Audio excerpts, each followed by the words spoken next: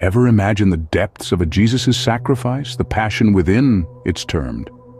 In the grand tapestry of existence, a single thread pulses with an unmatched fervor. It's the thread of sacrifice, of love unbounded, and it's woven by one figure, Jesus. In the Holy Week, we reflect on this unparalleled act of devotion. Consider this: if he's already given the ultimate sacrifice, what wouldn't he do for you? It's a question that humbles, inspires, and ignites. It's a reminder of a love so profound, it transcends the boundaries of human comprehension.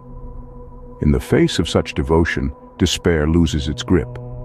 Depression, stagnation, they have no place within you.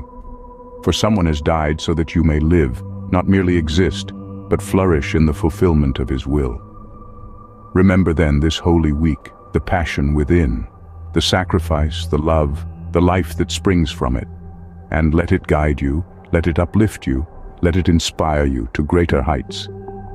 Because if he's already given all, what wouldn't he do for you?